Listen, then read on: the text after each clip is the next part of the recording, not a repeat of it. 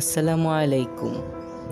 জানেন, যাদের মা বাবা নেই তাদেরকে কি কেউ যত্নে রাখে? হয়তোবা কেউ কেউ, কিন্তু যার মা তাকে চিরদিনের মতো ছেড়ে চলে গেছে, সে তো তখন অনেক ছোট। এখন যেমন আমি কথা বলতে পারছি, কিন্তু সে যে কোনো ভালো মন্দ বোঝে না। তার কি হবে? আমরা অনেক সুখে আছি, আমাদের প্রত্যেকেরই সহপাঠী আছে, কিন্তু সে কি কখনো কোনো জ্ঞানের কথা বলে? না, বলে না। তাহলে ওই মা বাবা ছাড়া ছেলেকে কে ভালো মন্দ শেখাবে? যার সহপাঠী তাকে জ্ঞান দেয় না, তার মা তাকে যদি সঠিক সময়ে জ্ঞান দিতেন, তবেই তো সে জ্ঞান অন্বেষণ করতে পারত এবং এর গুরুত্ব বুঝত। আপনি বেঁচে থাকলেও আপনার মা বাবা একদিন ঠিকই আপনার থেকে অনেক দূরে চলে যাবে, কিন্তু একটি মাত্র জিনিস আপনাকে ছাড়বে না এবং আপনিও কখনো ছাড়বেন না, তা হল আল কোরআন মাজিদ। তবে আপনিও আপনার সহপাঠীর থেকে অধিক জ্ঞানী হবেন। আপনার উচিত নিজে সঠিক পথে আসা এবং আপনার পরিবার পরিজন সহপাঠীকেও সঠিক পথে আনা। কাজে কোরআন অর্থসহ পাঠ করুন, দেখবেন আপনার জ্ঞানে প্রচুর ঘাটতি রয়েছে। অনেকেই ভাববেন যে এমন কথা ওয়াজ মাহফিলের মাওলানারাও বলে, কিন্তু কতজন, কি পরিবর্তন হলো এ থেকে? আমাদের উচিত নিজে কোরআন হাদিস নিয়ে গবেষণা করা, নাকি অন্যের শুনে দ্বিধাদ্বন্দ্বে পড়ে থাকা? আমার বন্ধুদের অনেকেই সব কথা শোনায়। তাহলে কেন ওরা শিক্ষক পড়ান এমন সময় কথা বলে? তার মানে কি এসব কথা শুনলে বা দেখলে নাকি? না।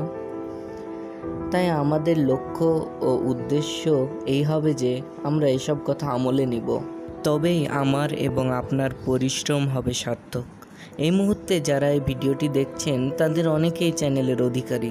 তাদের উদ্দেশ্যে বলি, আমি এই মতে বিশ্বাসী এবং এটি মানি, আর এটি সকলকে জিজ্ঞেস করি, আমরা কেন এই দুনিয়াতে এসেছি এবং আমাদের প্রধান কাজ কি? অনেকে এমন আছেন যারা নিজের মস্তিষ্ককে অন্য কাজে লাগাচ্ছেন। তবে একটা কথা, আপনি এমন কোনো ভিডিও বানাবেন যেখানে কেউ শিক্ষা পাক, কিন্তু আপনি এমন ভিডিও বানালেন যেখানে কেউ কোনো প্রকার শিক্ষা পেল না, তাহলে তো আপনার সব হলো না।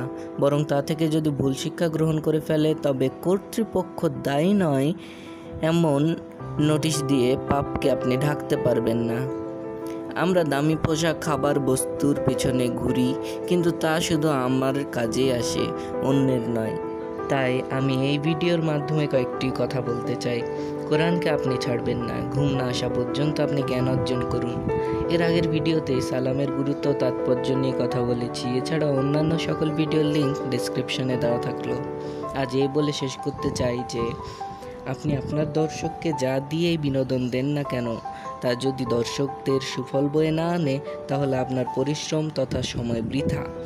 তাই নিজের জন্য না হলেও মানুষের জন্য ভাবুন, আপনাকে একদিনের জবাবদিহি করতে হবে। আজকের ভিডিও থেকে যদি বিন্দুমাত্র হলেও শিক্ষা পান, তবে মন থেকে আপনি ভেবে দেখবেন কিভাবে অন্যের উপকারে নিজেকে তৈরি করা যায়।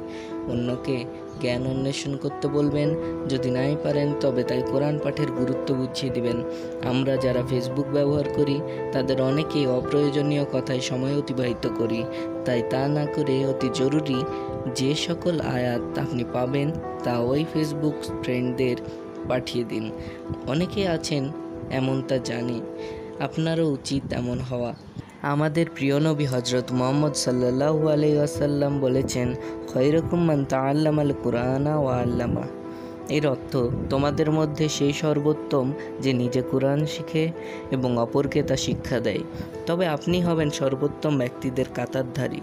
সাথে থাকার জন্য ধন্যবাদ। আসসালামু আলাইকুম ওয়া রাহমাতুল্লাহি ওয়া বারাকাতুহু।